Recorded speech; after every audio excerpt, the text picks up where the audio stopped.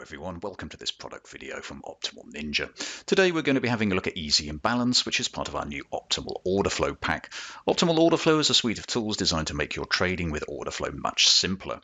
I'll show you how we've replaced traditional order flow charts like this with super powerful yet minimalist charts like this, making it much easier for you to act on order flow signals as they happen. But first, for those of you not familiar with order flow, a very quick primer. Order flow trading is a method of modeling the market using transactional level data rather than data sampling. What do I mean by this? Well, let's say we're trading with simple moving average. The average is sampling a single data point on each bar, usually the close of the bar, in order to construct the average. The intention of this is simple. We want to filter out unnecessary detail and isolate what is important so that we have a good model of the market. In this case, the slope of the moving average is our model. This process of filtering out detail to build models is known as abstraction, and it is a characteristic of all traditional indicators, even the price bars themselves. Everything you see on this chart is a pictorial representation of thousands of individual trades compressed together in the hope that the simplified model is superior. Now, it's certainly easier to analyze this than analyze all the individual trades, but there's one big problem with highly abstracted models, and that's the dreaded signal lag.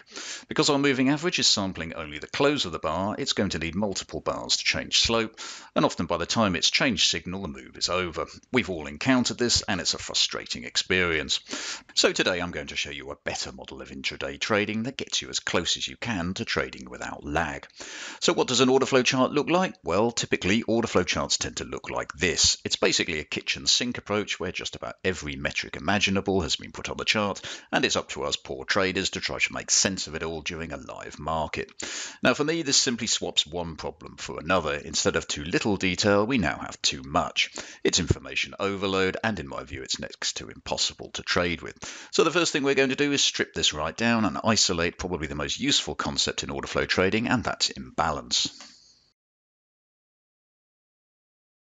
Here we have a regular candlestick bar overlaid with what's known as a footprint. A footprint can be thought of as an X-ray into the underlying trades within the bar. For this section, I'm using NinjaTrader's own footprint chart just so we can zoom in on the levels.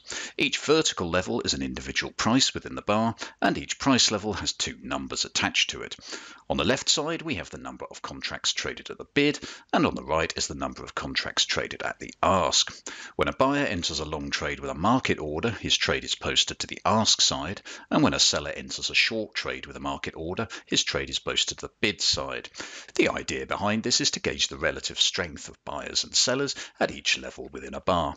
So at this price level, for instance, we had 10 contracts traded at the ask and 2 contracts traded at the bid, so buyers were stronger. And at this level, we had 5 contracts traded at the ask and 10 contracts traded at the bid, so sellers were stronger.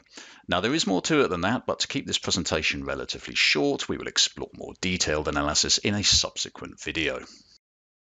So what is imbalance? Imbalances occur where there are differentials between buying and selling. The bar on the screen has large buy imbalances highlighted in green and large sell imbalances highlighted in red. Imbalances are generally calculated diagonally so that we are comparing the trades at the bid and the ask across two adjacent price levels. So for instance, looking across the two levels here, we have 10 contracts traded at the bid and 1 contract traded at the ask, so that we have a large sell imbalance, 10 times as many contracts at the bid than the ask. And at this level, we have 55 contracts traded at the ask and 10 contracts traded at the bid, so that we have a large buy imbalance, over 5 times as many contracts at the ask than the bid. By now you might be wondering how this information is useful. The point is this: because imbalances are a measure of aggression, they are an excellent method of tracking market sentiment. Ideally, we want to see buying imbalances at the start of and during uptrends, and selling imbalances at the start of and during downtrends. And because the levels themselves can show high degrees of market participation, they can act as support and resistance. Later we will be focusing on specific trading setups, but firstly let's take a look at the unique features of optimal imbalance.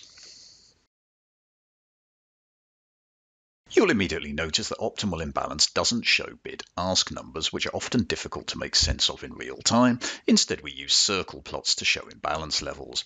As before, on the left of each bar we have sell imbalances, and on the right we have buy imbalances. The circles are plotted in 2 sizes. Currently we have smaller circles showing imbalances above 100%, that's a bid-to-ask ratio of 2, and larger circles showing imbalances above 200%, that's a bid-to-ask ratio of 3. The obvious benefit of this is that we can now now easily see larger and smaller imbalances, and we can see these levels right across the chart without needing to zoom in to read numbers, which order flow tools generally require you to do. Now you can customize the size of the imbalances you'd like to see by simply changing the threshold setting in indicator properties. So for example, if we want to see very large imbalances greater than 500%, for example, we simply enter 500 in the threshold field.